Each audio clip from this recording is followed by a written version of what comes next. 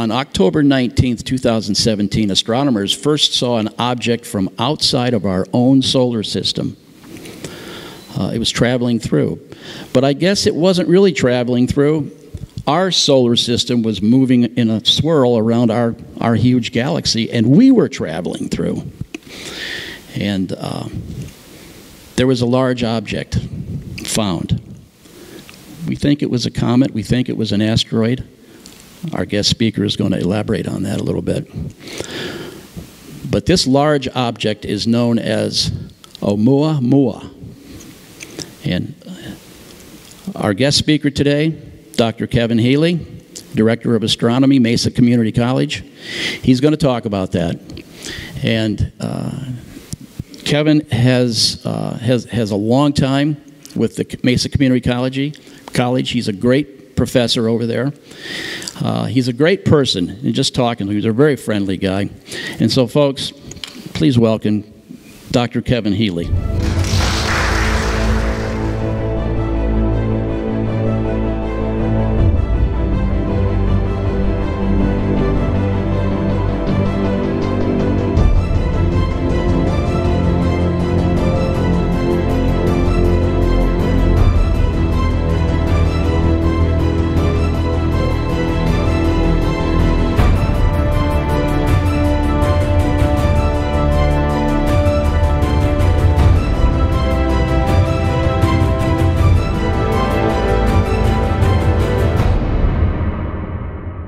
All right, well, good afternoon, everyone.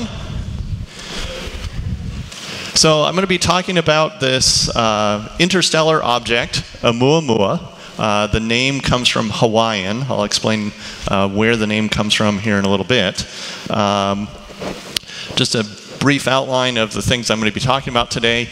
I'll talk about how it was discovered, where it was discovered, some of its observed properties. That's going to be a large bulk of the talk, talking about how we know and what we know about this object. Talk about the natural explanation that most astronomers would give to describe where this object came from, why it was passing through the solar system. That will probably take us up to the break, and then after the break, I'd like to expand on some of the mysteries that we have about this object. We only observed it with telescopes for a very brief period of time throughout 2017 and part of 2018, and that was it, because it left the inner solar system, it left the neighborhood of the Earth, and we just can't observe it anymore. And then I'll draw some conclusions and talk about the next object, which is already here. So Oumuamua, what we call Oumuamua now, started out as a speck of light discovered by the Pan-STARRS telescope, which is on the summit of Haleakala on the island of Maui in Hawaii. There's a major observatory there. The Air Force runs a telescope there. The University of Hawaii runs telescopes on the summit. The astronomer who was credited with discovering the object in the observations by the telescope is Robert Warwick. He was a local astronomer from the University of Hawaii at Manoa. At the time, the expectation was that this object was far off in the solar system. It was likely a comet. And so it was given the designation C 2017 U1, and this is a typical sort of serial number that is given to astronomical objects that are thought to be in the solar system somewhere, and that can be pinned down as the data rolls in. So this code number simply means C. It was thought to be a comet. 2017 was the year of discovery. Each 2-week period during the year is labeled with a capital letter. So for the second half of October, the letter U was used, and during that 2-week period, this was the first object that was discovered. So we have C 2017 U1. The telescope itself is known as Pan-STARRS. It's much easier to say than the Panoramic Survey Telescope and Rapid Response System. So everyone calls it pan-STARRS. You may have seen this name in the news before. It's a very prolific discoverer of comets and asteroids. Some of those comets grow bright enough that they can be seen by small telescope, by amateur astronomers. Others are interesting only to research astronomers. It's a 1.8 meter diameter mirror, so the telescope is about 6 feet across. That is the diameter of the mirror of the telescope. It's operated by the University of Hawaii. And at the time, until its successor comes along, it has the currently largest camera in existence. 1.4 billion pixels. That's an image that's about 30,000 pixels by 30,000 pixels. The advantage there is that this telescope can take a very large picture of the sky all at once. The primary goal of this telescope is to do just what it's been doing: search for objects in our solar system, in particular near-Earth asteroids, those asteroids that may be an impact hazard to our planet.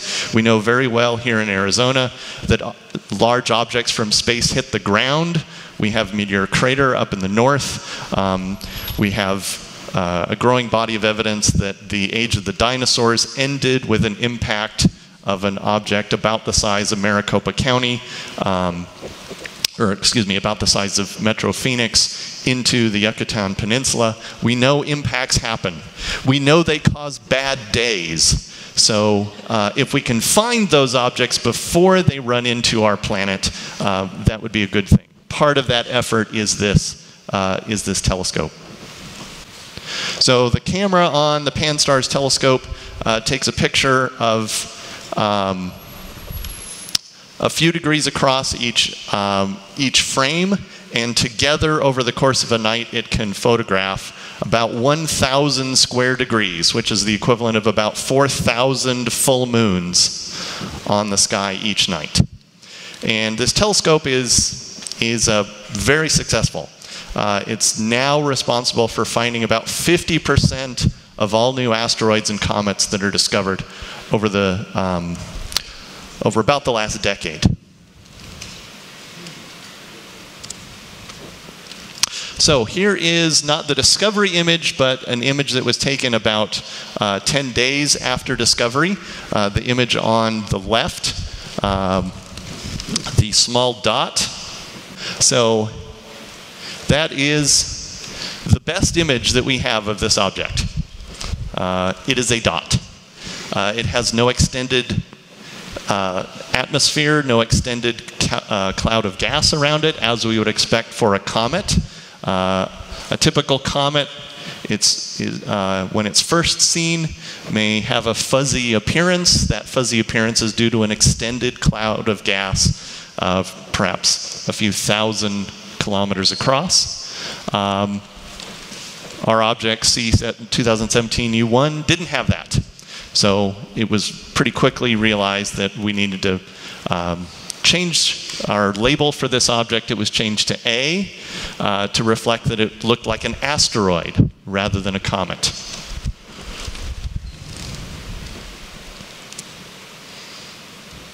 So by the end of October 2017, the object had already passed by the sun and was on its way out of the inner solar system. Tracking the object through space allowed them to calculate an orbit for this body, and they realized that it actually passed by the sun a few weeks earlier, in early September of 2017. It was already outbound, so we'd missed the entire path of the object as it was coming into the solar system. It was a very close passage to the sun. The object actually passed inside the orbit of Mercury on its way around the sun, and it was moving very fast. One of the fastest objects that we've ever seen, 88 kilometers per second. To put that in context, our Earth orbits the sun at 30 kilometers per second. And Mercury, the closest planet to the sun, orbits at 48 kilometers per second. So this object was orbiting moving past the sun almost 3 times faster than Earth orbits the sun. It had fallen in from a great distance and picked up speed along the way. So the big conclusion from those early days in October 2017 was that this was clearly an interstellar object. It had fallen in from interstellar space, the space between the stars, and fallen toward the sun, missed it by just a little bit, swung around, and went back out into the far reaches of the solar system. Today, 2 years later, it is now roughly at the distance of Saturn and will continue to drift away from the sun for the coming decades and centuries. And in about 1,000 years, it will have left the vicinity of the sun entirely. This was the first of its kind, an object from interstellar space that had entered the solar system. And so a new label, not C for comet or A for asteroid, but I for interstellar was invented. And this object was then given the name 1I for the very first astronomical interstellar object, and given the name Oumuamua. The name was chosen from native Hawaiian to recognize the fact that this telescope existed in Hawaii. And the name translates roughly as first scout or first messenger. And again, to recognize the status of this unique object.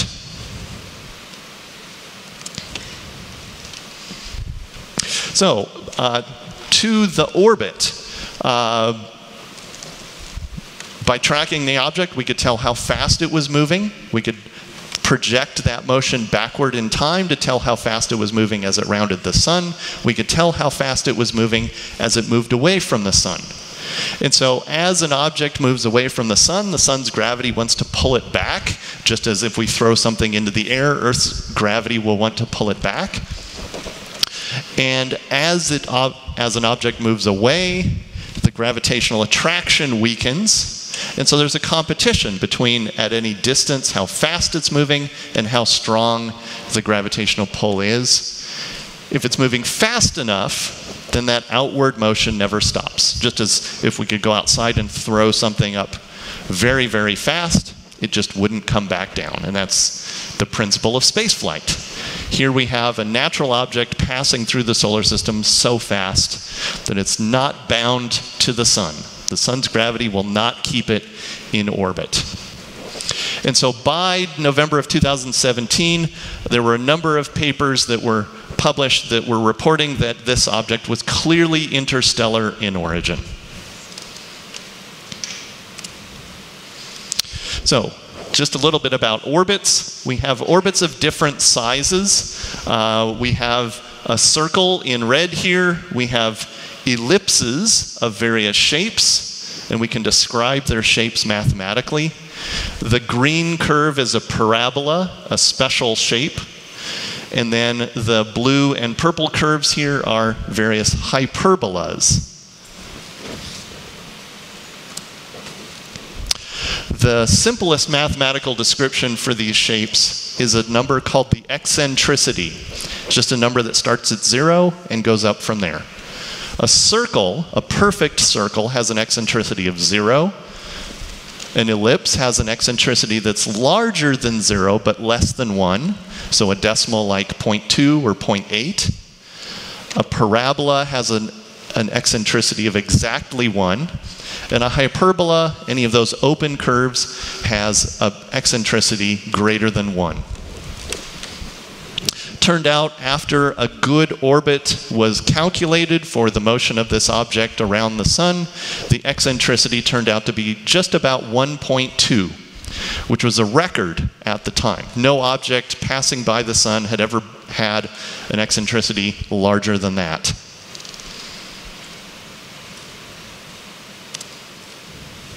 So we can have orbits that are closed, such as Earth's orbit. It repeats around the sun for roughly 4.5 billion years, 4.5 billion times. All of the other planets, asteroids, comets, the moons orbiting around the planets, all of these objects have closed orbits. They are typically ellipses.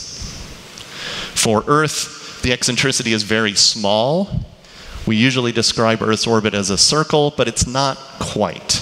We're closer to the sun in January and just a little bit further away in July. Conversely, we can have open orbits, like the parabolas and hyperbolas, where the object just goes by once, and that's the end of the story. So Oumuamua was the first example of an object that had such a high eccentricity, we could clearly state that this object wasn't from around here. It had come from somewhere else, and it was going somewhere else. It wasn't a permanent resident of the solar system. So here's a diagram showing the path of Oumuamua. We have the sun in the center, the orbits of Mercury, Venus, Earth, and Mars, very close to the sun, Jupiter further out, Saturn further out, Uranus, and then Neptune. And then for simplicity's sake, we now leave out Pluto. Pluto's orbit is tilted, and so it kind of confuses the eye, understand. It kind of confuses the diagram, however, so we're leaving it out here. And instead, we show the typical orbit of a comet that is bound to the sun. It's not going anywhere except around and around and around. And a typical comet has an orbit that is tilted relative to the orbits of the other planets. In the case of Oumuamua, it comes in essentially from the North Pole of the solar system, dives around the sun, and heads back out. And by by 2018 and today, Oumuamua is now out about here.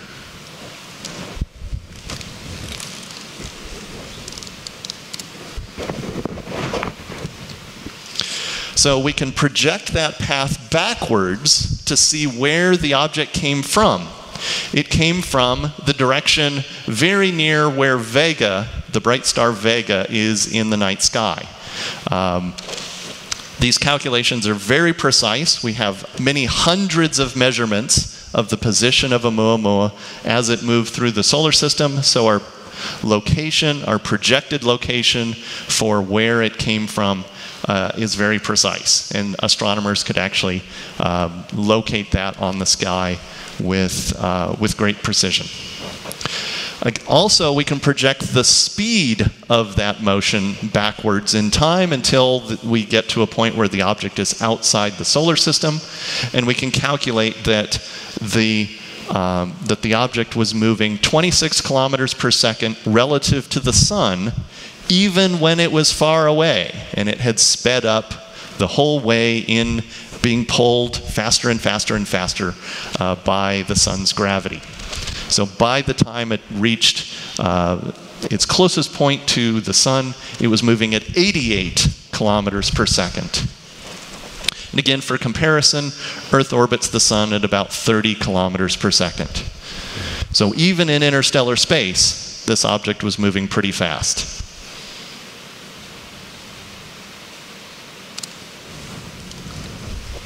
Now, it turns out it's really not surprising that we would find an object coming from that direction, because that's actually the direction that the sun and the rest of the solar system is moving through the galaxy, through the Milky Way.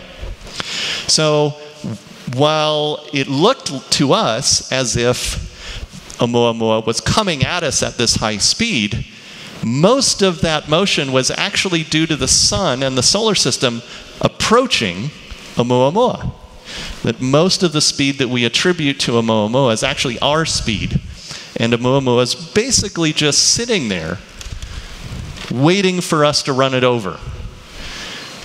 And so Oumuamua, relative to the surrounding nearby stars, was essentially sitting still. and the solar system ran it over. It hit it. And that caused Oumuamua to pass so close to the sun and be deflected by this large amount of angle.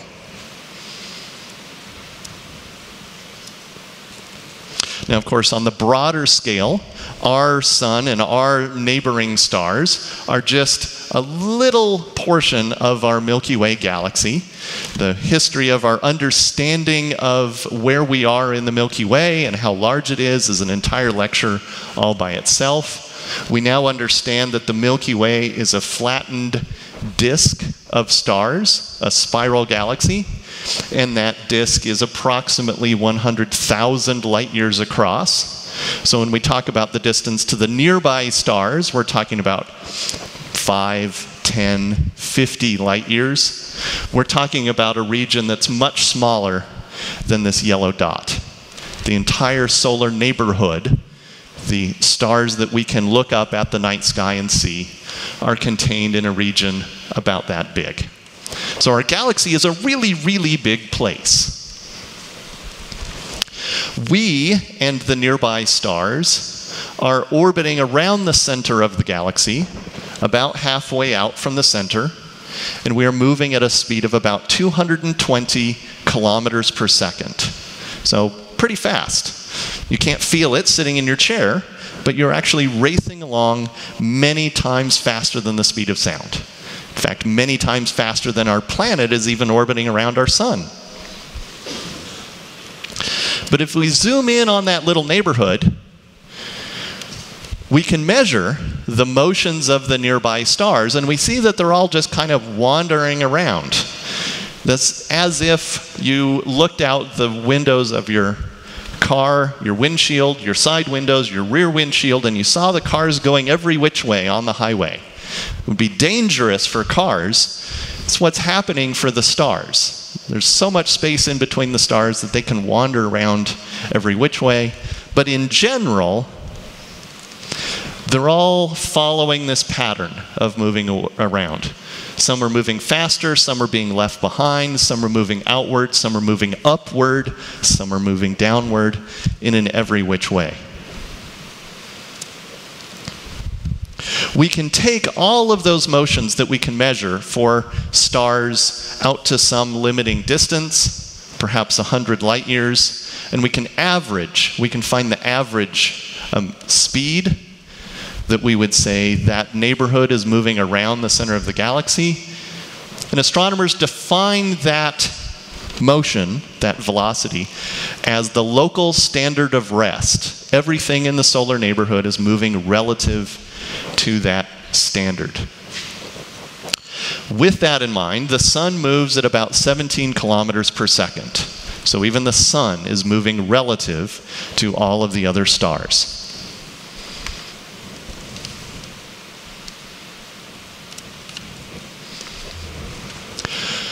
When we project the motion of Oumuamua back into interstellar space, we find that Oumuamua was moving at about 9 kilometers per second, much slower, half the speed of the sun, relative to the local standard of rest. Other nearby stars are actually moving faster. The sun is kind of average in that respect. So if we were to go and try and pin down which star this interstellar object came from, we would say it couldn't have come from any of them, because it's not moving with the same speed as any of the stars in our neighborhood. So the natural question is, where did it come from? Even though Oumuamua and other objects in the neighborhood are moving at these colossal speeds, those speeds are still very slow compared to the distances between the stars. So if we talk about that bright star in the summer sky, you can go out tonight, look pretty much straight up at about 9 p.m. You'll see Vega high overhead. The light that hits you in the face when you go outside and look at Vega takes 26 years to get here at the speed of light.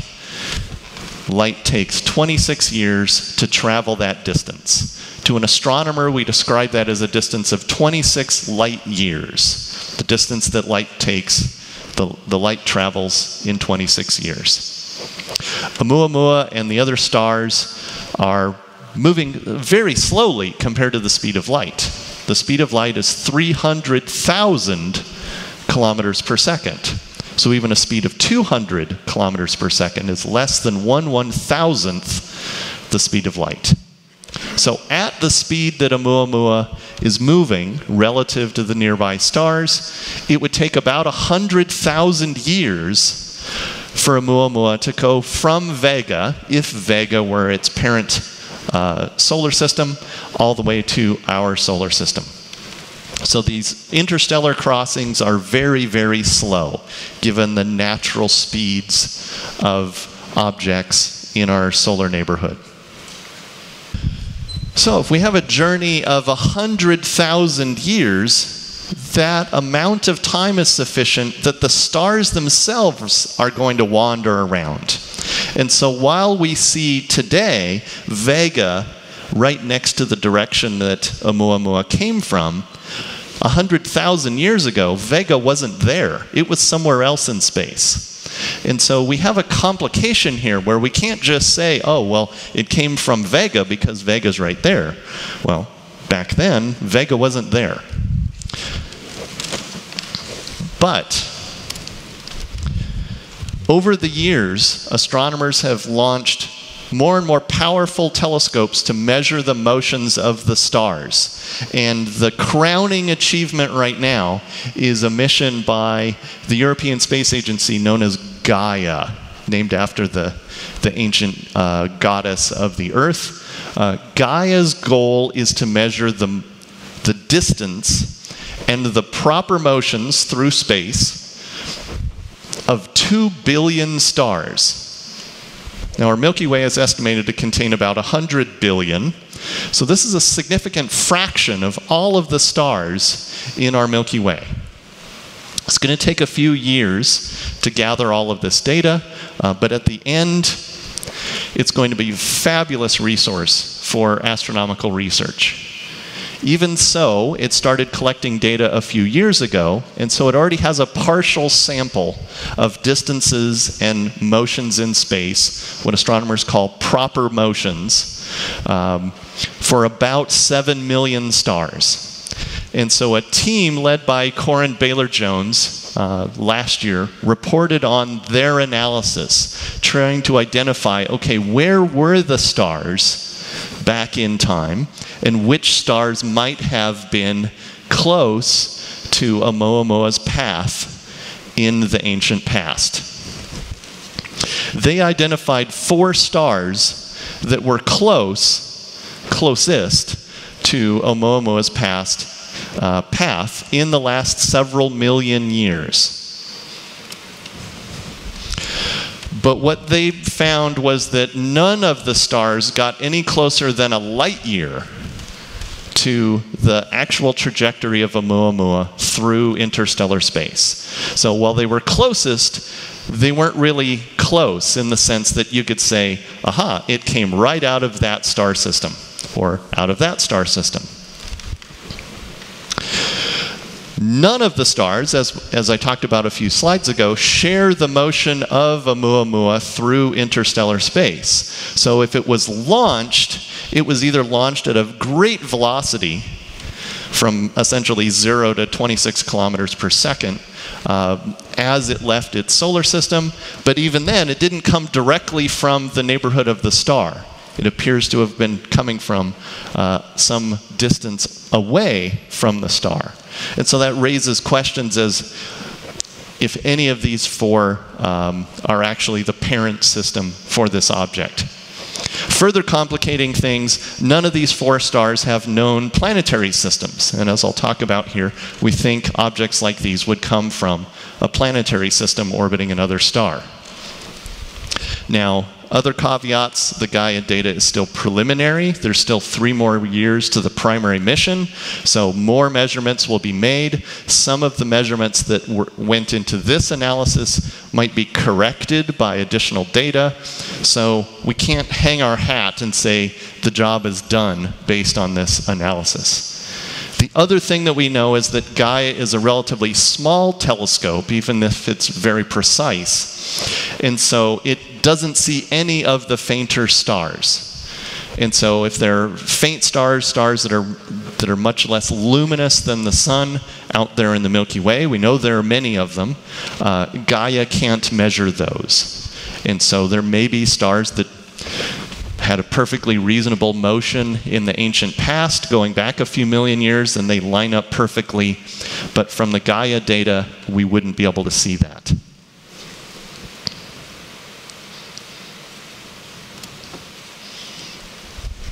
So, if nothing nearby is the solution, maybe Oumuamua just traveled for much longer.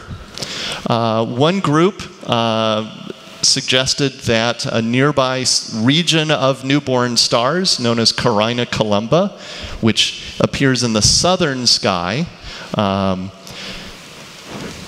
maybe it's the birthplace. It both matches the motion and the time scale for when Oumuamua was over in that part of the galaxy, so maybe it came from there. Or maybe it's just been traveling for billions of years, and we will have no idea where it came from. Maybe it just has been orbiting the Milky Way 10, 20, 30 times over the history of its journey, and the origin of this object has just been lost. We would have no way of recording it. It would be like trying to figure out where the car in the lane next to you on your drive here was 10 years ago. Unless you work for the DMV and can look up their license plate, you wouldn't know where that car was. And unfortunately, stars don't have license plates, so we can't look them up that way. Okay, so shifting gears a bit. The other surprising thing about this object was it varied in brightness dramatically with a period of about 4 hours. Now, the numbers here, the magnitude system is an artifact of observational astronomy. The brighter an object is, the smaller its magnitude is. And so the object appeared bright at about magnitude 22, but then over the course of about an hour, it faded away to magnitude 25, and then brightened again, and then faded, and brightened and faded over and over. Each of these are measurements made by a different telescope. So the Very Large Telescope, a very unimaginative name for a telescope, is down in Chile. It's operated by the European Southern Observatory.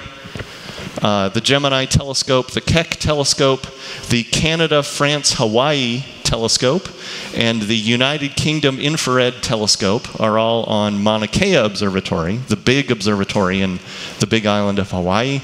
They all recorded the same behavior, and these are offset by date, and you can see that the pattern repeats over and over and over.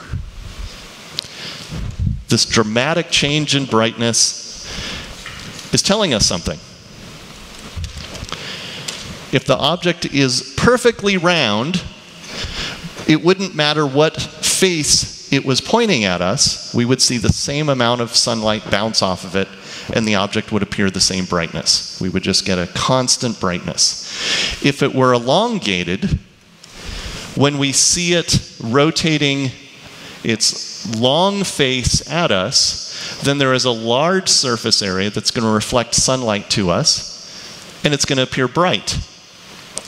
But if it's sort of the shape of a hot dog here, if we see it end on, then we only see a small surface area. Only a small amount of sunlight is going to be reflected to us, and it's going to appear faint. And so this kind of shape, a hot dog shape, appears to describe the shape of Oumuamua. Here's an artist's representation. This made the news all over the world. Again, it is only an artist's representation. It's kind of asteroid, kind of rocky in appearance, but that slide, the picture I showed early in the presentation is the best image we have. It's a dot. We have no other information about its shape. We do have some information about its color. It appears redder than any other color.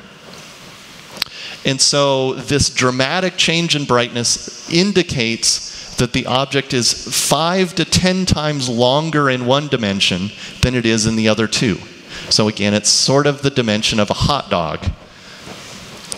All other asteroids and comets that we've seen up close with spacecraft, their maximum ratios are only a ratio of 3 to 1. So this is an unusually elongated object, if this is the correct interpretation for this data. So here's a little animation. I just pulled this from the Wikipedia page. There's a number of really talented artists that illustrate various physical features. And so here we see the body tumbling, and then the projected brightness that would occur as the object shows us different amounts of surface area. Since we can estimate its shape, we can also describe how it would rotate according to the laws of physics. And the conclusion by the team led by Wesley Fraser, this was published last year, is that the object actually tumbles. It's actually rotating around all 3 axes simultaneously. And you see that illustrated here. Because it's tumbling, it's hard to pin down exactly how fast it's rotating. It's rotating in 3 different ways. But the conclusions, the consensus is that this object rotates in about 6 to 8 hours.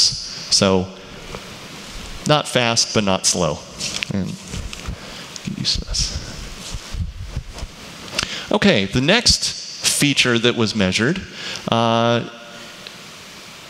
was discovered, or the analysis was made in July of 2018. So after a few months of tracking this object, Marco Micheli and his colleagues reported that not only was the object slowing down as expected as it moved away from the sun, but it wasn't slowing down as fast as it should if the sun's gravity were pulling back on it. So it was actually accelerating relative to the rate at which it should be falling away from the sun. So again, this is on the outbound part of its path. We didn't know it was coming into the solar system before it. So here's a little animation that just shows the motion of the planets and then the motion of Oumuamua heading through. And by July of last year, the expected trajectory, just based on the laws of gravity, and the observed trajectory of the object were separated by roughly the distance between the Earth and the Moon. So this was deviating significantly from what could be explained just from the sun's gravity.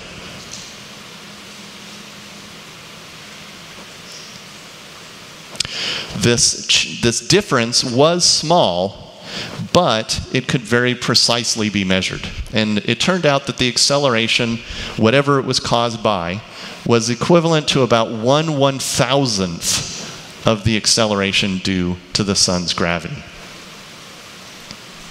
So that was amazing all by itself, that this object was pushing itself as it moved outward from the sun. And initially, this was not unexpected. We see comets do this all the time, comets in our own solar system. Comets are a mixture of essentially dirt and ice. As the comet gets close to the sun, the ice turns into gas, and the gas blasts away from the comet nucleus, the solid center of the comet. And so it acts like jet engines, or a rocket engine. Here's an example from comet Churyumov-Gerasimenko from just a few years ago. The European Rosetta mission visited this comet and orbited it for a few years. Rosetta photographed these beautiful jets of dust and gas blasting away from spots on the surface where ice was exposed to sunlight, and that ice heated up and blew off of the surface. So we know this happens for comets. Except there's a problem. This doesn't look like a comet. It shows no cloud of gas around it, no escaping gas.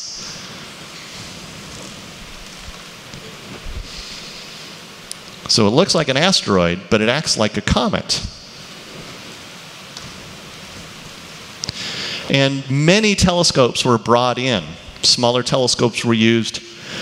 No cloud of gas was found. Larger telescopes were brought in. No cloud of gas was found. The Hubble Space Telescope, the telescope that has the sharpest vision that we have, was used. This is not a Hubble picture. This is just a magnified part of that slide, the photograph from the earlier slide. But it's all the same view. It's a point. We see no cloud of gas, no escaping gas from this object.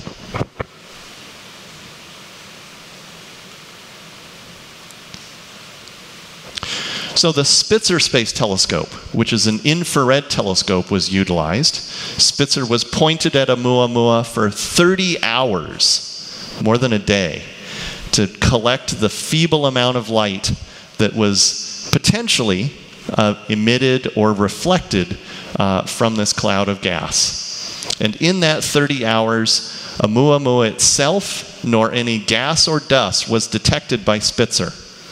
That by itself is interesting. But it also rules out a significant amount of gas escaping from this object.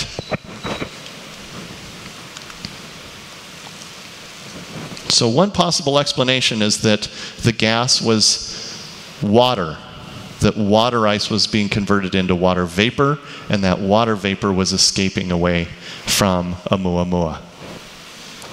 The only problem is that Spitzer was sensitive to carbon dioxide, and carbon monoxide, and dust, but not water.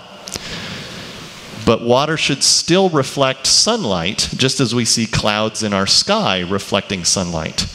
And so the visible pictures that we have of Oumuamua rule out a large amount of water vapor. Spitzer rules out any other sort of gas, or even dust.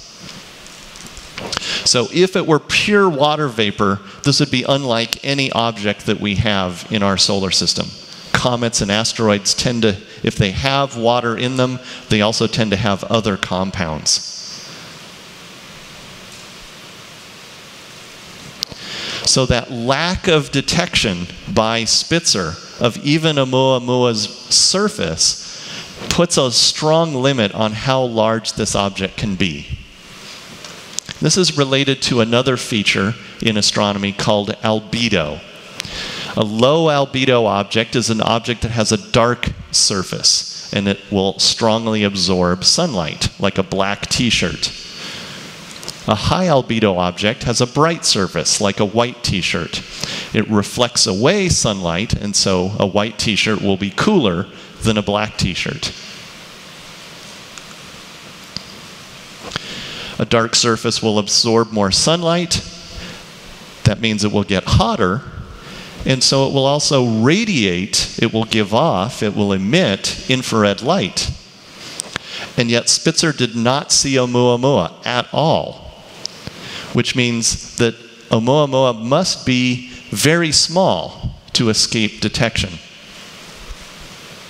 Under 100 meters, so roughly the size of this building.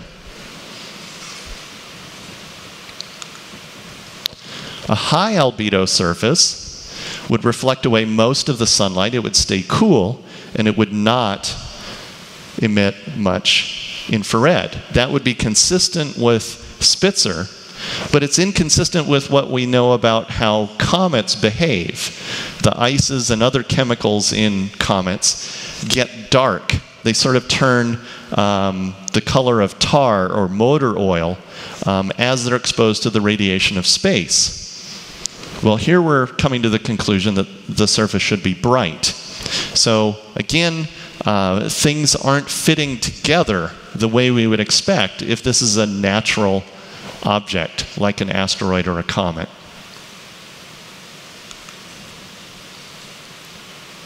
So, the natural explanation, the one that is most described in the astronomical research literature, is that, okay, granted, Oumuamua is an unusual object, but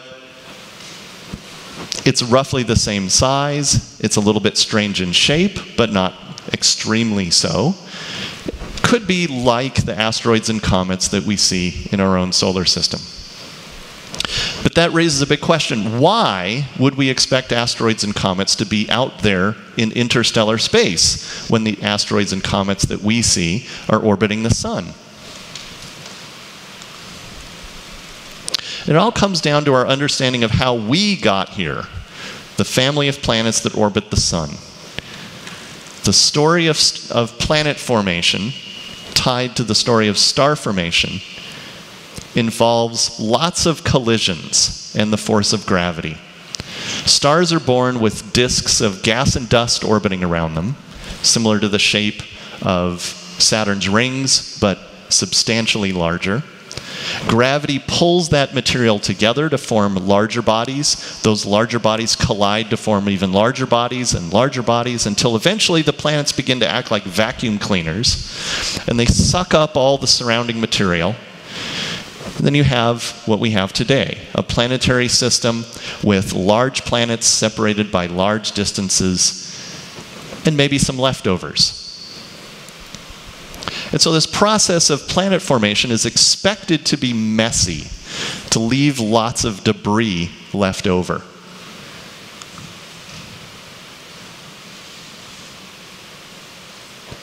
Those leftovers are what we see as the small bodies, the asteroids and the comets that we see in our own solar system. So the inner solar system contains many millions of asteroids. Asteroids tend to have a rocky composition, but we also are beginning to recognize that many asteroids also have some amount of ice, some percentage of ice, perhaps as much as 50% ice. The small blue dots are the asteroids that we know of. The colored orbits are of a few example asteroids. The green one is the formerly giant asteroid Ceres, now dubbed one of the dwarf planets. You can see that they huddle close to the orbit of Mars and inside the orbit of Jupiter. And there's also a small population of asteroids that lead and trail Jupiter. This is the leftover building blocks that were never pulled together to form form a planet. Farther out in the solar system, beyond the orbit of Neptune, we have also an enormous collection, estimated to be in the thousands. These objects are part of what's now known as the Kuiper Belt, Kuiper rhyming with viper.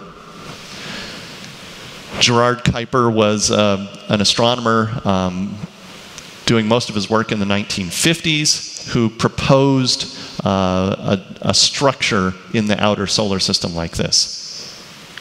These small icy worlds out there beyond Neptune are the leftovers from the formation, from the birth of the outer planets Uranus and Neptune. Pluto sits right at the edge of the Kuiper Belt, and this relationship is part of the reason that Pluto was effectively demoted to being a dwarf planet. It's a small world, and it's one of many icy worlds out there beyond Neptune. Just a quick question, since I have you all here. Does anyone have an idea of how big Pluto is? It's one of my favorite questions because it's one of those things that most people don't know. Yes, sir?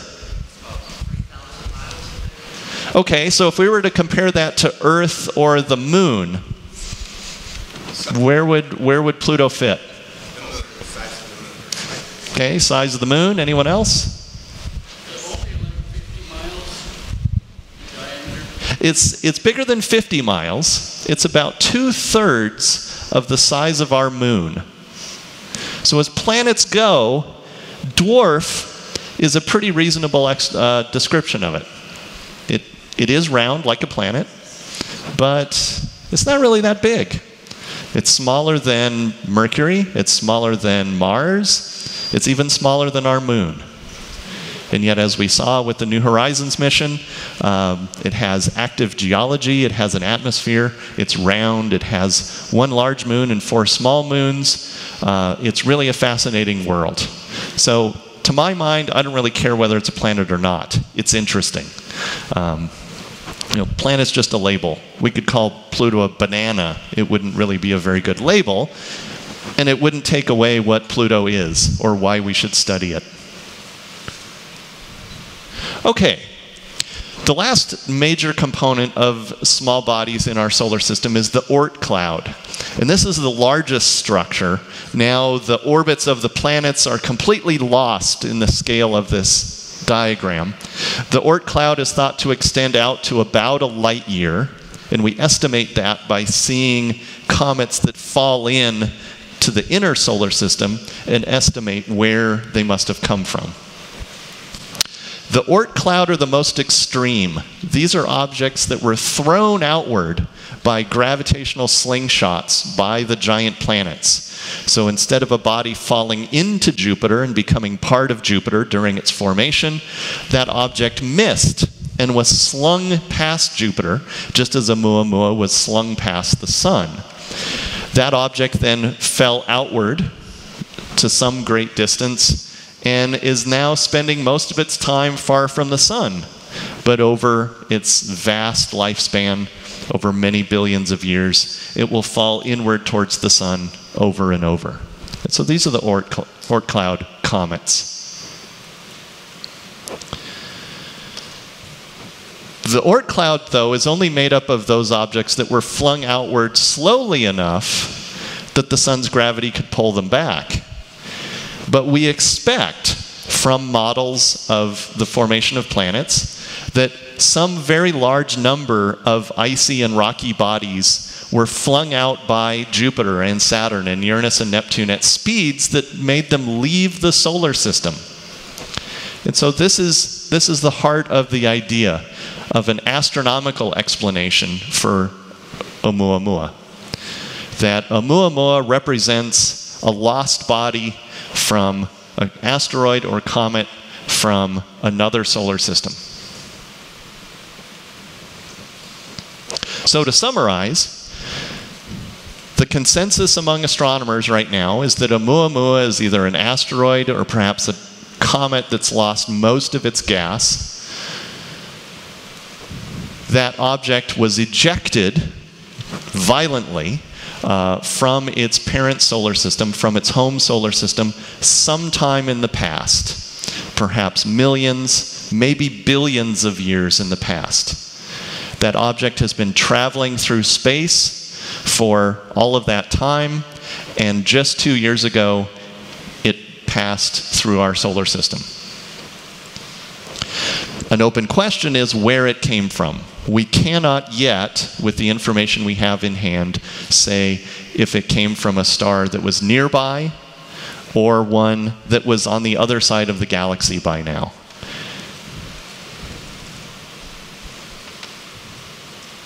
So, time for a break.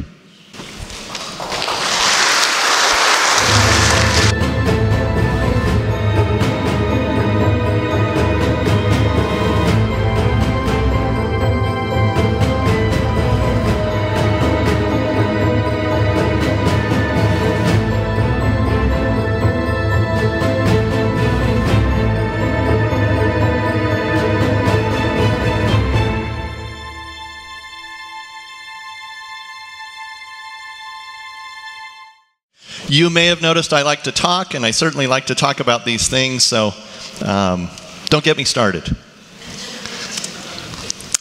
Okay, so to summarize what we know about this object, it was clearly an interstellar origin. It came from somewhere else in the galaxy. It did not come from the solar system.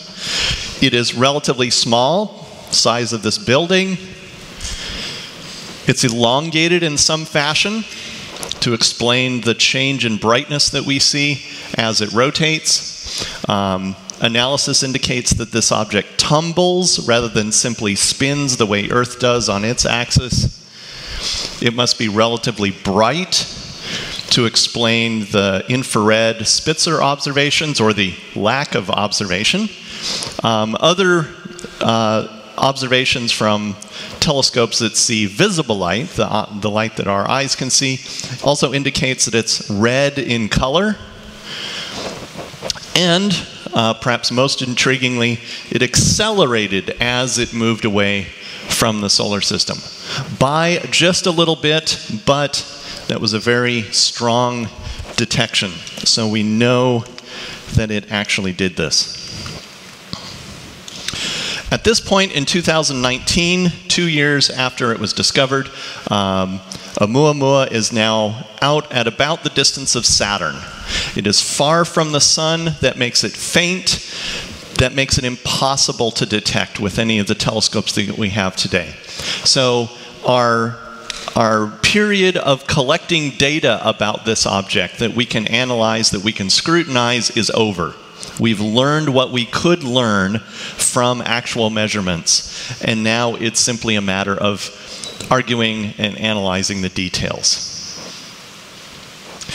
But we're still left with questions. What is this thing? Where did it come from? How old is it?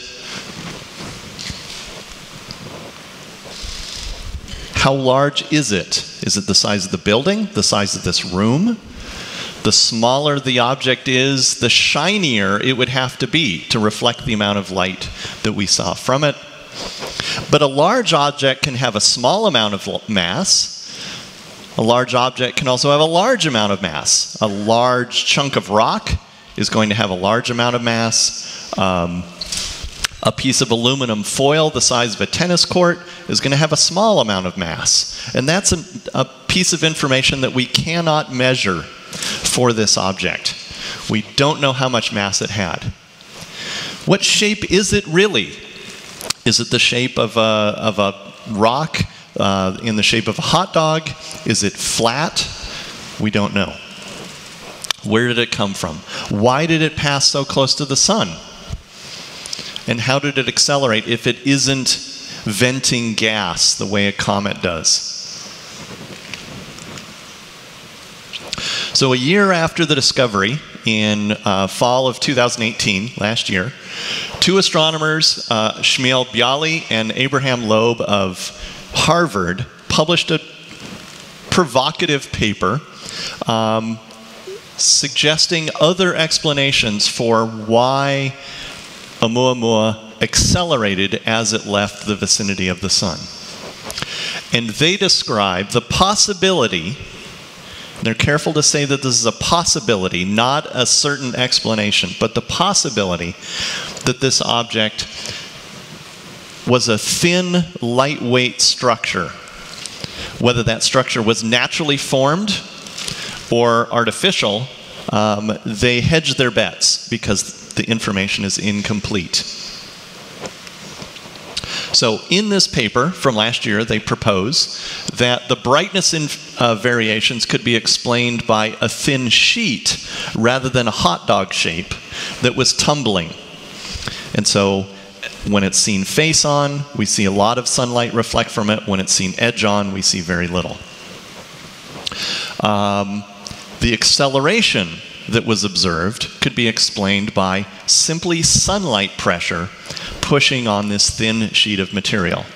And they actually calculated conditions that would have to be true if this object were pushed by sunlight pressure. It would have to be thin.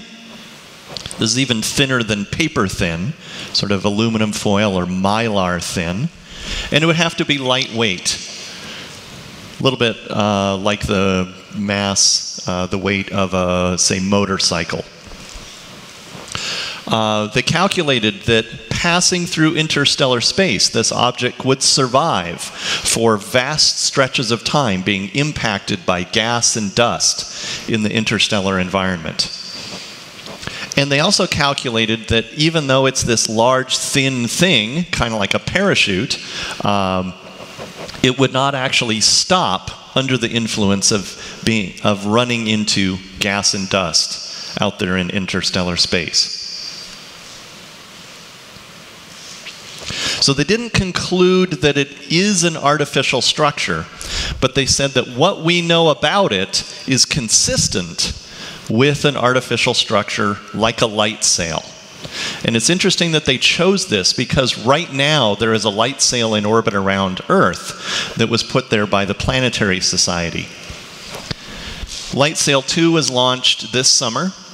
It is a relatively small light sail. It is a demonstration project. It is not intended to go anywhere, but it's intended to prove the idea that you can move a spacecraft around with just sunlight. No rocket fuel necessary. So the sail that you can see here in this photograph, this is actually taken by the little tiny camera on the side of the satellite. You can see the mylar panels that unfolded, a bit like an umbrella, out to a size of 6 meters by 6 meters. That would easily fit here in the center section of seats. The entire satellite is about 5 kilograms. It is a CubeSat, which is a new simple form of satellite that universities and other small organizations are building and utilizing. So it's 30 centimeters tall by 10 centimeters by 10 centimeters. So it's about the size of a loaf of bread. It has solar panels for power to control the computer, or to run the computer, and to run the camera and the other instruments. But it gets its propulsion from sunlight. Now, based on the measurements of Oumuamua, it's estimated that the object was about 100 meters across at maximum. So about the size of a football field or a soccer field. So, in case you're not familiar with the idea of a light sail, light is said to be composed of particles called photons. Same idea as photon torpedoes in Star Trek. It's the same word. We can measure photons and the behavior of light that acts like particles in a lab. This is a very well understood behavior of light. You can think of the photons as tiny little tennis balls or bullets, or pick your favorite small, fast-moving object. As they strike a large, thin surface, they bounce off of it. They reflect, just as light reflects off of a shiny surface. And the momentum, the motion of the photons, is then transferred to the shiny material, the sail, and the sail recoils by moving away in the direction of the sunlight. And so in this way, we could launch, in principle, a large solar sail into Earth orbit, and using just the pressure of sunlight, that sail could climb out of Earth orbit and then ultimately out of the solar system entirely. So it's not outside of the realm of possibility that we ourselves, human civilization, could launch a light sail to the stars in the not too distant future. Now, the Healy team that tracked the motion of Oumuamua and discovered this observed acceleration noticed that the size or the strength of the acceleration decreased with distance. It decreased with distance in a particular smooth mathematical way, and Bialy and Loeb noted in their paper that this is exactly the behavior you would expect for something being pushed by sunlight, because as the object got farther away, sunlight would be fainter, would be weaker, and so the amount of acceleration would fall off with distance.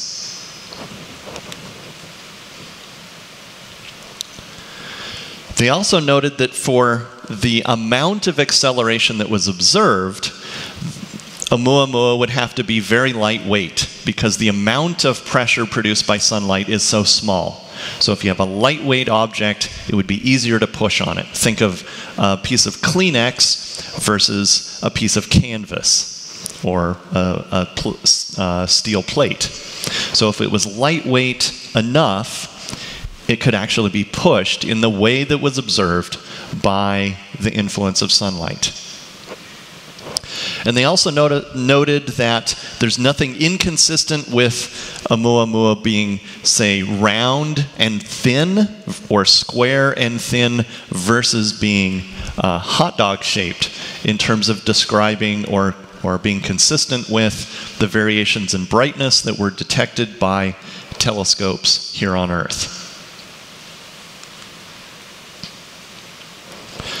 So this object presumably traveled through interstellar space. It would be struck by gas atoms and dust particles all along the way, again, perhaps for hundreds of thousands or millions of years.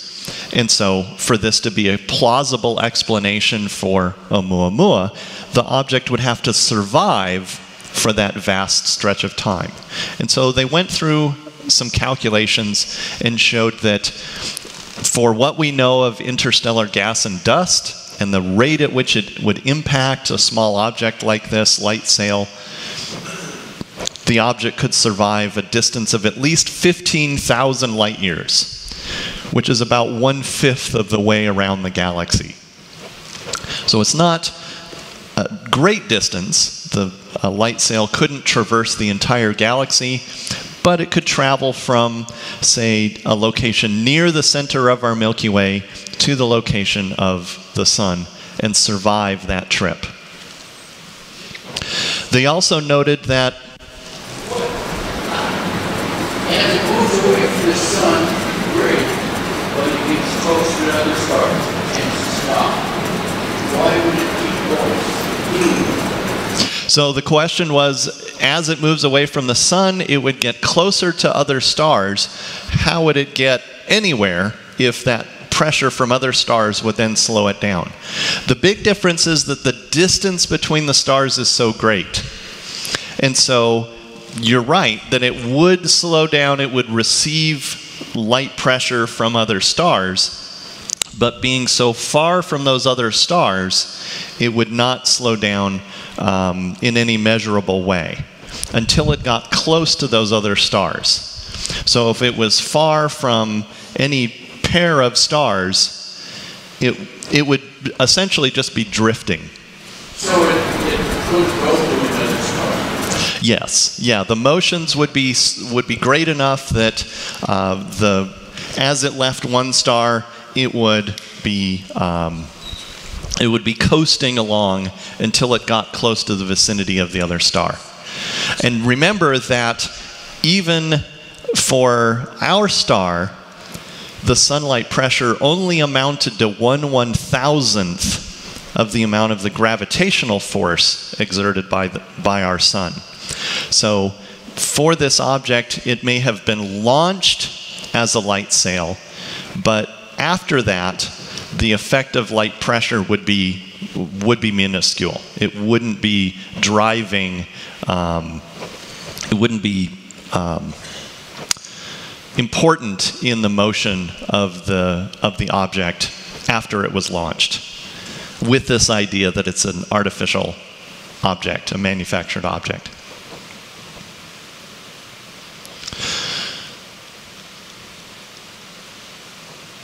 One of the other mysterious things about this object is that it passed so close to the sun when the solar system is so large. If it passed through the solar system, it could have passed between Mars and Jupiter. It could have passed between Jupiter and Saturn. It could have passed between the Earth and Mars. It had plenty of places it could have passed, and yet it passed inside the orbit of Mercury. So in other writing, Abraham Loeb of Harvard has also pointed out that if Oumuamua just happened to pass by the sun at this close distance randomly, just by random chance, that would imply that there is an enormous collection of these objects out there in interstellar space. Now, of course, we only saw Oumuamua because it passed so close to the sun. So there's also the question of observational bias. We wouldn't have seen this object if it had passed near Pluto. It's too small, it would not reflect much sunlight, it would have gone completely unnoticed. So imagine the solar system as a bullseye, and we have a very large number of interstellar objects passing through the solar system. Oumuamua is the arrow that hits the bullseye. A rough calculation indicates that Oumuamua had a 1 in 1,000 chance of passing that close to the sun if it was just arriving randomly, just by chance. So if we ignore Oumuamua and think about all of the other objects that would have been randomly passing through the solar system, we get that, and this is work by Dave Jewett at University of Hawaii, his team calculated that there must be 10,000, give or take, interstellar objects passing through the solar system inside the orbit of Neptune, which indicates that there's an enormous number of these bodies out there in interstellar space. These objects have gone unnoticed because only now our technology, our telescope technology has improved to the point that we can see these small objects moving through our solar system. But this large number directly contradicts what we think we understand about the formation of planets. I talked earlier about how these interstellar objects, if they're natural objects like comets and asteroids, they are ejected by the process of planet formation, and those objects then go wandering through the galaxy. This number of objects calculated by Dave Jewett is 100 to 1 billion times larger than the number of interstellar objects we would expect from the process of planet formation. That's a pretty large factor. And so in their paper, Bialy and Loeb last year proposed an alternate hypothesis for the close approach of Oumuamua to the sun. It flew that close intentionally. It was targeted to our solar system.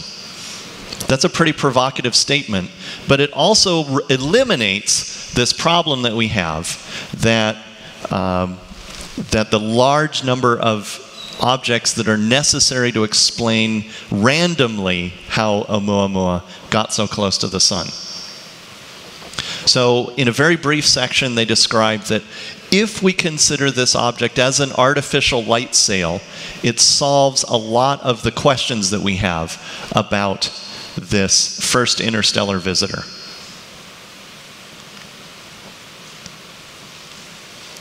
So if it was a light sail, perhaps it was directed to this star, or perhaps it directed itself after whatever parent civilization launched it. This would eliminate the need for that vast reservoir of other objects out there in the galaxy to explain how Oumuamua got so close to the sun randomly. This was the very first object that we saw coming from interstellar space. But one of the best things about this idea is that it's testable. It is a scientific idea. We can go out and look how many interstellar objects are passing through the solar system.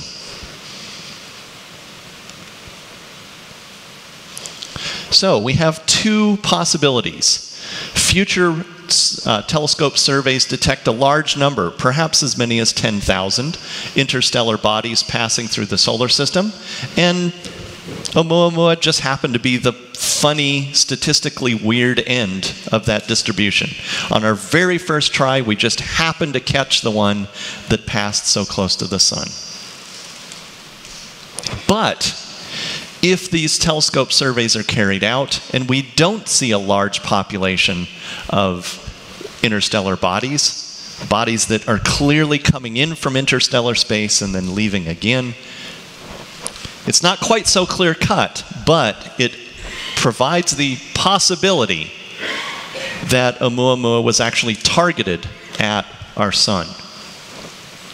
It's still within the realm of possibility, although unlikely, that it is just a statistical fluke, that it came that close. There's always that chance that you just blindly throw the dart at the dartboard and it strikes the bullseye. It's a small chance, but it's still there. But if we detect few of these interstellar bodies in the future, it may also mean that we don't understand this process of planet formation. Now, we can make this story a bit shorter by saying the hardware that we need, the telescopes that we need to do these surveys, is actually already being constructed. One such telescope is the Large Synoptic Survey Telescope. It's under construction right now, and its science operations are planned to begin in 2022 or 2023. The telescope will house a 8.4 meter diameter mirror. So my pace is about 1 meter. 1, 2, 3, 4, 5, 6, 7, 8.5. So a mirror that big to collect light. That is 22 times the collecting area of the Pan-STARRS telescope. So it will be able to see 22 times deeper. It will be able to see 22 times as many, potentially as many objects. The synoptic of the telescope's name comes from the idea of covering the night sky repeatedly, continuously. So this telescope is designed to take a single picture that will cover 40 full moons on the sky. And over the course of a night, it will cover 1/3 of the sky overhead, from essentially astronomical dark to astronomical sunrise, twilight. The building, here is a recent picture of the building under construction. It's being constructed on Cerro Pachón. It's about a 7,000-foot peak in central Chile. It's near some of the other major observatories down there in Chile. If you're not aware, Chile is rapidly becoming the place to build astronomical observatories. It has fantastic weather. It has a fantastic road system and electrical grid. The Chilean government is welcoming the international investments by astronomical research organizations, and so Chile is really the place to put this next generation of telescopes. Here you can see the telescope structure itself. The mirror will go in the back. Assembly isn't finished yet. The telescope structure was given to a company in Spain, but the mirrors for this telescope are being fabricated just down the way in Tucson at the University of Arizona Mirror Lab. So in some sense, this is also going to be an Arizona telescope.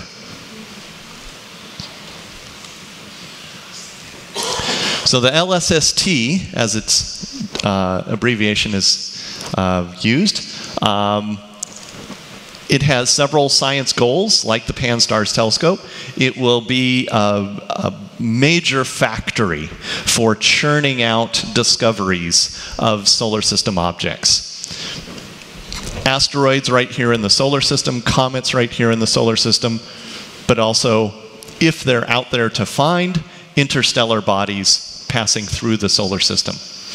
It will survey everything in the night sky, so new categories of stars, supernovas exploding in other galaxies, and of course, building a new telescope, you're also going to catch things that you just never imagined were out there. So it will also be just fundamental discovery in the astronomical sciences. I'd like to close with some news. Oumuamua passed by the sun 2 years ago. We actually have a new interstellar object coming into the solar system right now. It was discovered just a few weeks ago. It was discovered by an astronomer, Gennady Borisov, in Crimea on August 30th, so just a few weeks ago. It's now designated C 2019 Q4. And it has an eccentricity, that number that I described earlier, of 3.4. This is the new record. Oumuamua had an eccentricity of 1.2, and everything in the solar system has an eccentricity of less than 1. So this is really coming in at a scream. It's falling fast and will be deflected by the sun by a small amount. The major difference between Oumuamua and what's now being called Comet Borisov is that it appears like a comet. It has a cloud of gas around it. And so fundamentally, this appears to be a different kind of object than Oumuamua. This is an object, if this is a natural object, it is outgassing, it is venting material into space, as we would expect as it gets close to the sun. Right now it's beyond the orbit of Mars, so that's still pretty close, warm enough, receiving enough sunlight to vent a variety of gases, carbon dioxide, carbon monoxide. So to get a clear view of the object, the telescope tracks the object on the sky, but the object is moving relative to the distant background stars. So these funny, they almost look like serial codes on the back of a book. These are actually images of stars. So the telescope has taken a picture, moved to keep track of the object, taken another picture, but by moving, the stars now appear in a different location. So these are trails of 3 different stars here. I think there's another one up here that's just faintly visible. So those are just background stars. And by tracking the object, the image of the object itself is not blurred.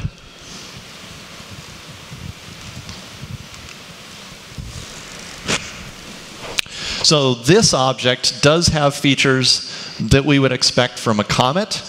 It's coming from the direction of Cassiopeia, so a completely different piece of the sky. So the exciting thing is we caught this object on the way in. It's currently inbound. It's at the distance of Mars, and it's still heading inward. It will reach its closest approach to the sun in December. The data is currently uncertain because we only have 3 weeks of data, but somewhere the second week of December, this object will pass closest to the sun. And again, it's too soon to say any of the other things that we noticed about Oumuamua. We only have 3 weeks of data. We don't know if it's accelerating in non-gravitational ways. So we don't know yet. But there's time to learn. So, one eye, Oumuamua, was observed for only a few weeks in 2017. Gathered a large amount of data, made some inferences about its physical nature, but that few weeks of observations have really not been enough to really answer a lot of questions. Many times in science, and certainly in astronomy, this is the way things work. We get a glimpse of something, and it takes decades, or in some cases even centuries, to figure out exactly the nature of the universe. I've talked about these 2 alternate hypotheses.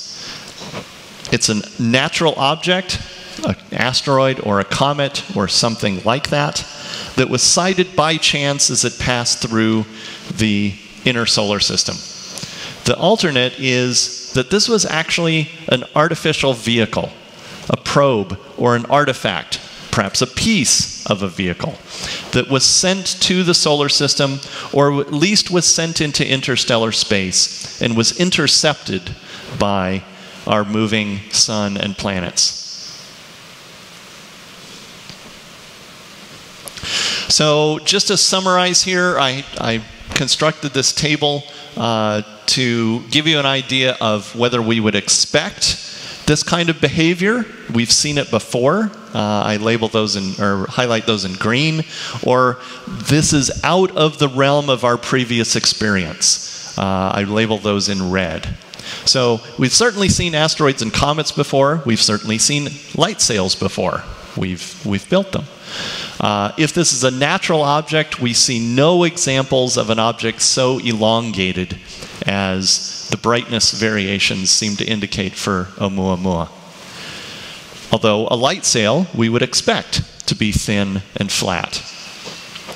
Its outbound acceleration could be explained by gas venting, but none was observed at the sensitivity that was achieved with the observations that were made in the time the object was observable.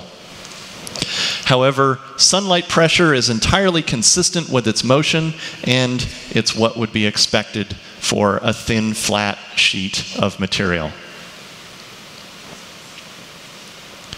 For a natural hypothesis, for the asteroids or comets, we would expect interstellar objects from the formation of planets around other stars, and those bodies would be flung out of their parent solar systems by gravitational slingshots. It's less clear in the case of an artificial system. We have no idea of the origin of this body. It could be that sunlight was used and the solar sail climbed away from its star over centuries, or as is envisioned for our own designs, perhaps it was launched by laser. Firing a large amount of laser light at the sail would push it up to very high speeds to allow it to climb out of its solar system. We don't know where it came from. We cannot identify yet, with the data that we have in hand, any particular star that we can point to and say, yes, that star was there when Oumuamua was. And that's also true for the artificial case. In terms of an origin, we can explain that, again, by the process of planet formation. We see evidence of planets forming, and we see the evidence of planets themselves in orbit around many thousands of stars. I'll just make a little point on Michio Kaku's statement in the Fox interview. Most of the stars that you see in the night sky do not have planets because of the process of planet formation. The stars like our own are typically not the ones that you see in the night sky. It's just a quibble, but I figured I'd point it out as an astronomer. The last piece is really the big lift in this question. We have no evidence of other alien civilizations yet.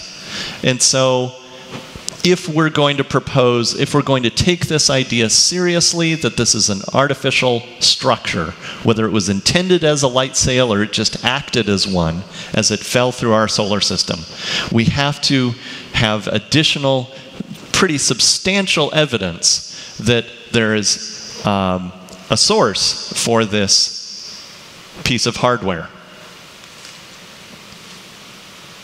Now, even if Oumuamua is not of alien manufacture, it's still a foreign object to our solar system. It came from somewhere else. So it is telling us about other places and other times in our galaxy. And we shouldn't expect that we should just have the answer from just a few weeks of observations. Now, it's always fun to think about alien artifacts. They're the stuff of science fiction and other pursuits. But we still need to rely on the old idea that extraordinary claims that this is an alien artifact, that claim requires extraordinary evidence. And perhaps the claim of an alien civilization is the biggest, most extraordinary claim you can make in science. But we do know that asteroids and comets exist, and we expect that they are thrown into interstellar space as planetary systems form. So the most likely explanation for Oumuamua is that it's a natural object, that it was thrown out of its home, its parent planetary system. It does have some unusual properties, but we don't know everything about the universe. Maybe planetary bodies form in different ways in other solar systems, around other stars. And again, the information is certainly incomplete in this case. Now, personally, to end on a personal note, I think it was a little overzealous for other astronomers to come out immediately and say, no, it is not possible at all, which was the common answer, that this object was artificial. And I say that because of our own experience as a human civilization. We ourselves have already launched things to the stars. The Pioneer spacecraft are on their way out of the solar system. The Voyager spacecraft, launched a few years later, are also on their way out of the solar system. And so we know from direct experience that it is possible to launch artificial objects to the stars. And so for astronomers to shut that even possibility, that discussion down, I think wasn't necessary. I'll leave it at that. So that's what I had. Thank you for your attention. Questions? Are there any telescopes currently being built that will have another opportunity to take a look at P2010A2, that 354 linear, I think they call it? Typically, telescopes are only constructed here on Earth. So if the comet or other body is far away, we just have to wait till it comes back. So again, in general in astronomy, we're left to the whims of the universe. Do you think there's anything strange or potentially artificial about that object? I don't know enough about that object to say one way or another. I got a quick question. Based on the trajectory of it coming into our sun's orbit, slingshotting around, what star is it projected to?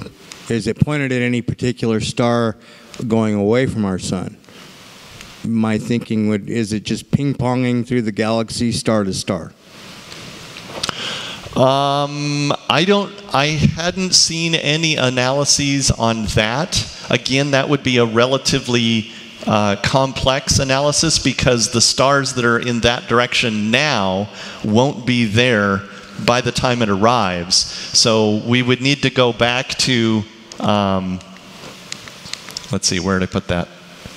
We would need to go back to a data set that actually tracked the motions and the distances of the stars so that we could determine which ones are going to cross the path of Oumuamua. So my expectation is, and certainly, you know, the fact that even with the 7 million stars that we already had tracked, none of them came closer than a light year. Now, to put that in perspective, I talked about the Earth-Sun distance as one astronomical unit.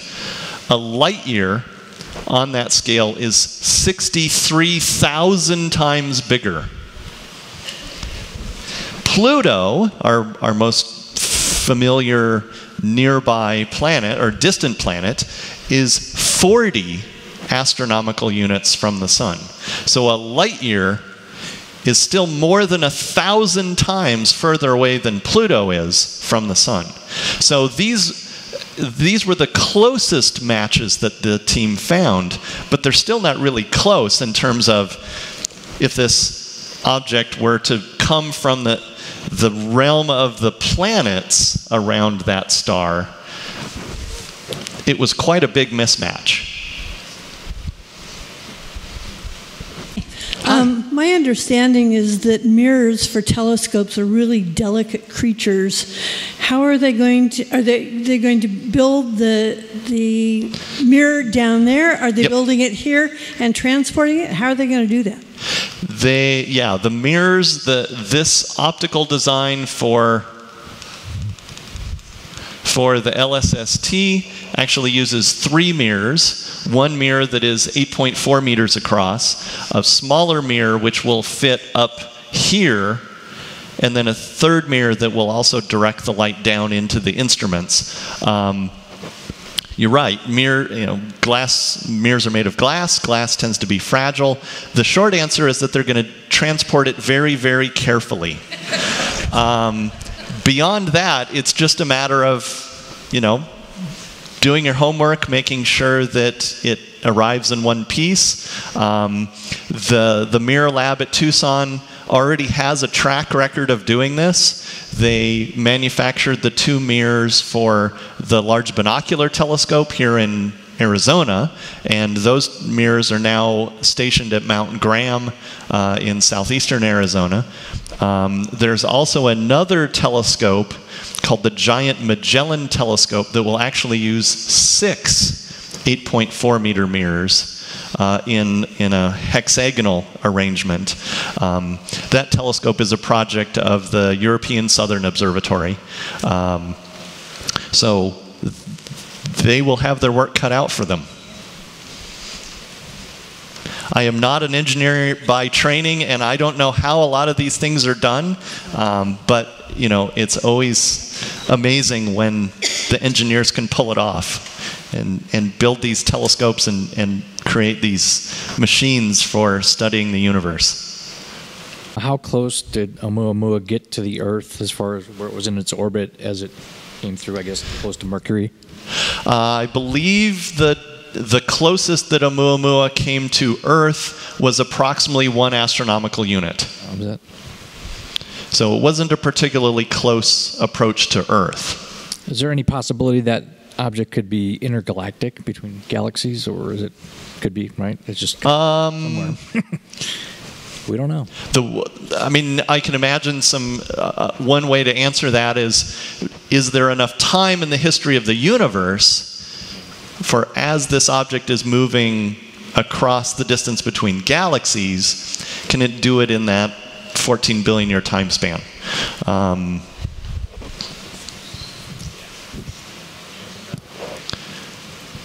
Quick and dirty calculation, my guess is no.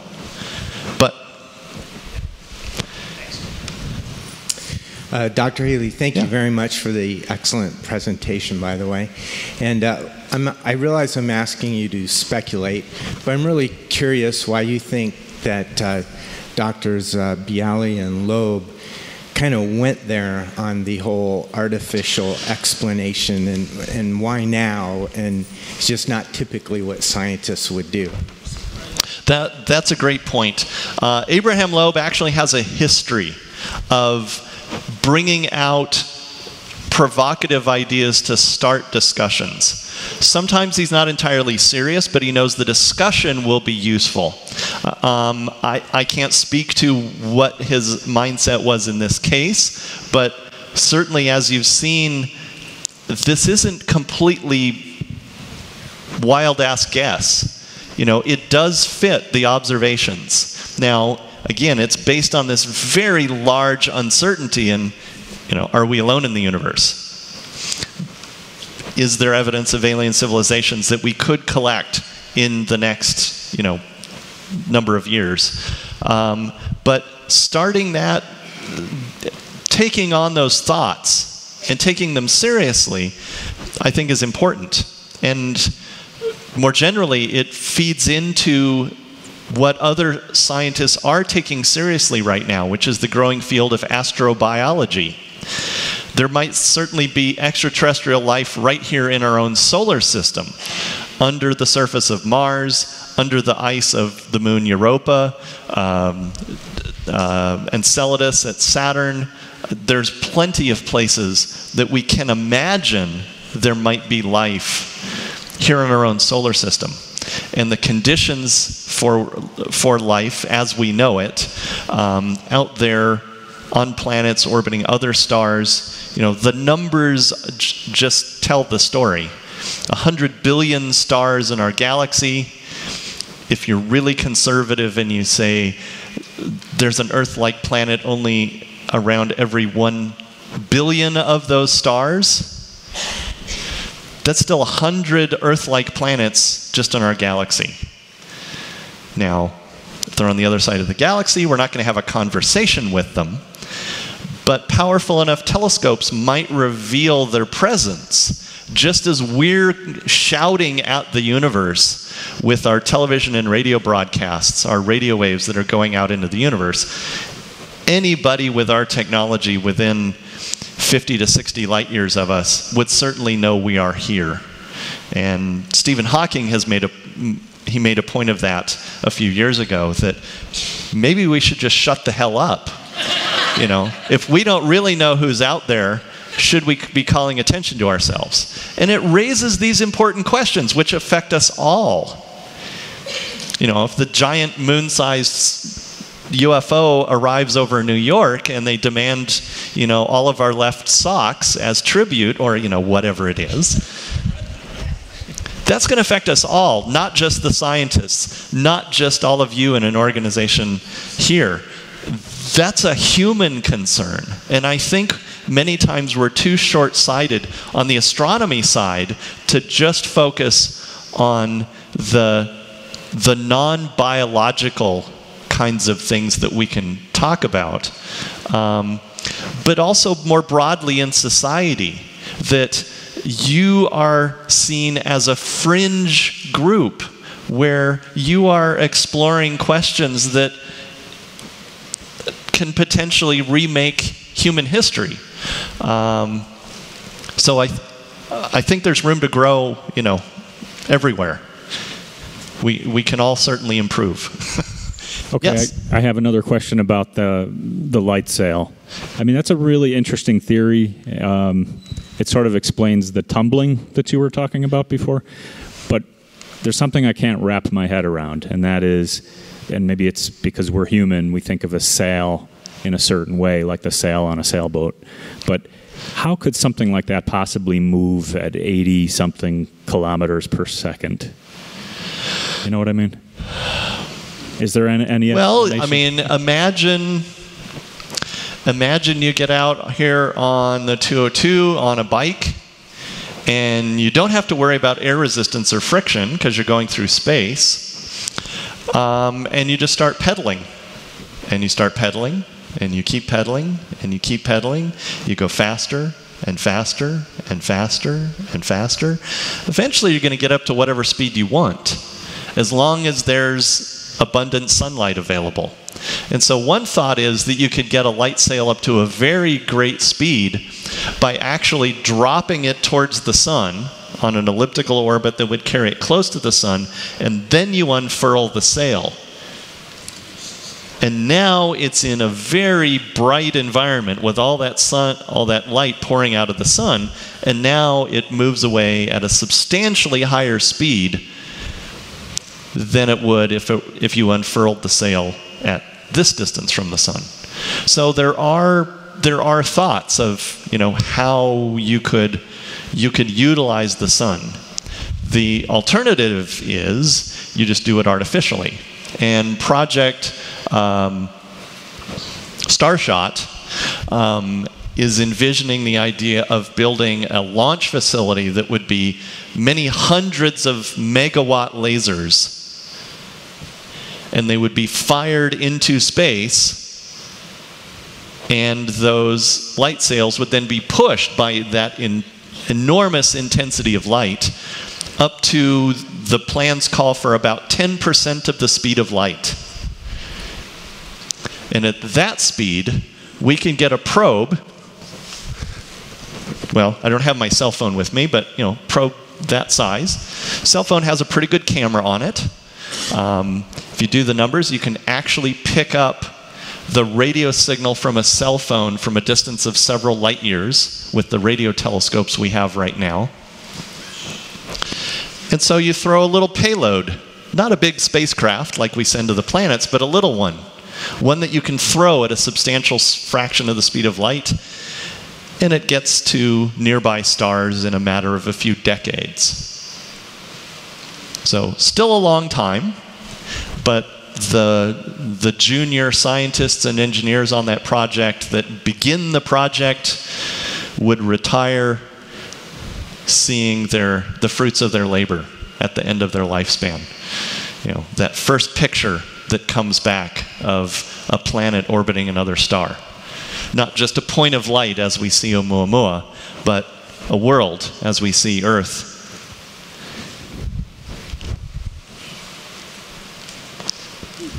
Yes, sir. There's three 30-meter telescopes being built right now. Are they expecting expecting to find quite a few planets, and when these telescopes are in operation within the next 5-10 years? Yeah, we're sort of at the beginning of a next revolution in observational astronomy with the construction and operation of these new big telescopes. The LSST has a primary mirror that's 8.5 meters across. Some of the telescopes that are being planned and under construction have mirrors that are 30 meters across, so they wouldn't even fit in this room. The collecting area of those telescopes will allow us to do things like image individual planets orbiting other stars. Not in this amount of detail, but perhaps a couple of pixels. Enough information to tell us what color it is. Maybe measure its spectrum and tell us what chemical species are in its atmosphere. Is there free oxygen? Is there water? And those kinds of instruments will then allow us to answer questions that we have today. So yeah, it's very exciting, you know, compared to what we had even with Hubble. These telescopes will be the next revolution. Wouldn't a light sail have burned up if it went inside the orbit between Mercury and the Sun? No, certainly it would get hot, but even materials that we know would survive that much sunlight. In fact, we have a probe, the Parker Solar Probe right now, that is expected to get, I believe it's 10 times closer than Oumuamua got to the sun. Now, it has a special heat shield because it has delicate instruments. You know, it's not just a sail, but it's... Is the temperature on the surface of Mercury like 400 or 500 degrees? Yes, yeah. So anything plastic would be gone? Yeah, plastic would be gone, but metal foil, ceramics, you know, you can... It's not completely infeasible that you could build it out of something that would survive. Is it possible that there could be a natural solar sail, essentially?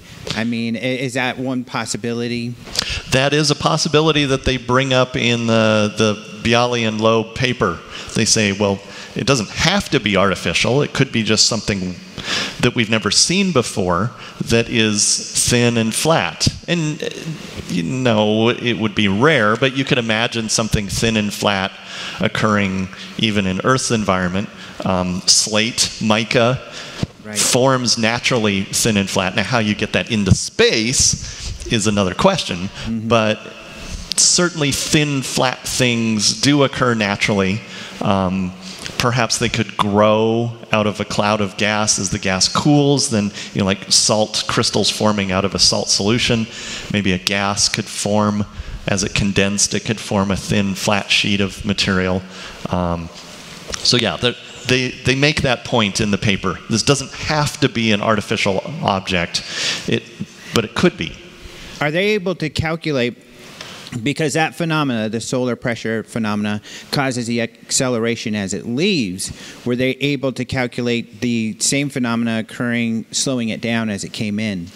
No, because we don't have any measurements of its trajectory on the way in. So all we can suppose, we can assume, is that the motion on the way out was equivalent to the motion on the way in. Okay. And lastly, is there any other natural hypothesis out there to account for the acceleration other than the solar pressure? Not that I've seen. It was, the one that everyone jumped at was, this is venting as a comet does. If we're going to get wild, maybe it was some kind of new thruster. And this is actually an actual scout by somebody interested in exploring our solar system. You can imagine all kinds of possibilities, but the go-to explanation was outgassing, was venting of gas. The problem is it doesn't seem to fit what we observe. So it's an open mystery. All right. Thank you. You're welcome. Dr. Healy, fascinating, informative, very thought-provoking talk. I am wondering if you know of any astronomers who believe that we have been visited, we are being visited by ET alien intelligence. There is evidence in paintings that go back to the Renaissance of objects in the sky that look like UFOs or flying saucers. More contemporary, there's video taken, still pictures taken, first-hand encounter reports. So are there any astronomers that you know that accept that we're not alone and that we're being visited by ET alien intelligence? I don't know of any astronomers personally, but I do know of some astronomers that take seriously the measurements and eyewitness reports that we're not alone even here on Earth. As I was talking to a couple people during break, I think the weight of the evidence is still light compared to what we know in terms of physics and chemistry and biology of life here on Earth, of astronomical observations. But I think that is changing. As I mentioned, the growing field of astrobiology is still seen as somewhat fringe in the sciences, but I think it is raising the awareness in the scientific community that these are questions that can actually be asked and answered in a scientific way, using the scientific method. I know from experience that the default reaction to eyewitness reports and photography and videography is that there's always a natural explanation for it. And it really comes down to we just don't have the evidence. So I'll echo Michio Kaku's statement in the interview: steal something if you get abducted. It would be very easy to demonstrate that there's alien technology on Earth, or you were exposed to it, if you could just bring it to a lab. It could be made out of an element we've never seen before. It could be assembled in a way that we thought impossible. It could do things that we thought impossible. And yet, to the broader scientific community, those kinds of examples, that kind of evidence, hasn't turned up yet. So,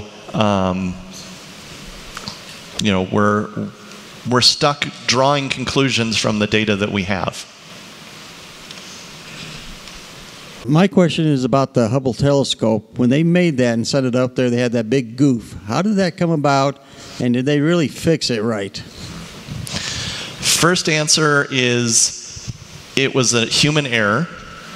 Second answer was Yes, it was human ingenuity. So the Hubble, when it was launched, the primary mirror, the main mirror that collects the light for the telescope, for the instruments, was manufactured to the wrong shape. So just as eyeglasses have to be the right shape so that they focus the light properly, a telescope mirror has to be the right shape to focus the light into the instruments properly. And they discovered after the investigation, after the telescope was already in orbit and they'd opened the cover and they'd started taking pictures, they immediately realized something was horribly wrong. So they went back to the manufacturing facility, Ball Aerospace manufactured the mirror, and they realized that the instrument that they were using to measure the shape of the mirror was itself manufactured incorrectly. So it was as if they were using foot rulers that were 11 inches long to measure the dimensions of the mirror. And so it was a very, very, very small mistake. The difference in the calibration instrument, its real distance, its real length compared to its correct length, was just a few millimeters. But it was enough to throw off the entire calibration. But knowing that, they knew exactly how to fix the optics. So in 1993, after a crash program of developing new cameras, the space shuttle delivered the new cameras. The old cameras were taken out. The new cameras were inserted. The telescope was put back into orbit, and the space shuttle came home. They turned on everything, and everything worked beautifully. It's not as good as it would have been if the telescope had been manufactured correctly the first time. But they recover about 80% of the light that was originally out of focus as it bounces off of the main mirror. So the hope is that the next generation of space telescopes that's being assembled and designed now, they will check and double check and triple check and quadruple check and quintuple check their processes many different ways to eliminate that problem. We have time for one last question. The Bielian lobe theory or hypothesis that it was a maximum thickness up to 0.9 millimeters. I mean, that's less than 40 thousandths of an inch. Yeah. So you're talking about a hollow object. A hollow or just a thin sheet, yes. So, but a sheet, if it's tumbling and rotating, it would suggest a form, a three-dimensional form, not just a sheet. Or some kind of internal stiffening rods, yeah. Yeah. They don't go into a lot of, they're not trying to reverse engineer the design. They're just going off. Particularly because the maximum brightness of the object was when it was in its oblong position. So if it was a sheet, theoretically, that sheet could be seen edge on at least at some point. So that would suggest a three-dimensional form. Yes. Yeah. In the paper they talk about, a perfectly flat sheet isn't the only possibility. It could be curved like the skin of an umbrella. Yeah. It could be a cone. But for the intensity of sunlight to push it in such a way that it accelerates in the way that it was observed, it would have to have a large area to a small amount of mass. But if it was a curvature, a parabolic form, because I'm familiar with how that's used in commercial lighting for reflectors, that would focus that light in a tight beam. And if it was on the opposite side, the convex side, that would diffuse the light in a whole different way. Yeah. So were there any calculations made based on that? Because that would be, I think, of paramount. I mean, that would tell you if it was a curvature or flat, or if it actually had a three-dimensional form. Yeah.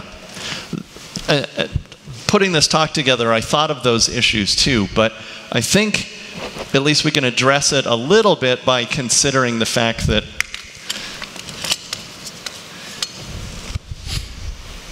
if it were tumbling, the chance of it ending up exactly edge on to the Earth so that we see effectively zero reflected light would be small.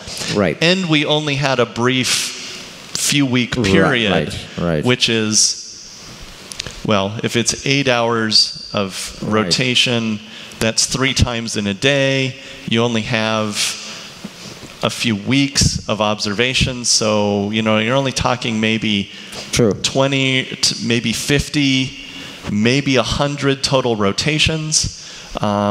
So yeah, with the limited data, we can go off in many different directions. But yeah, those would be things that we would have to consider. Well, thank you.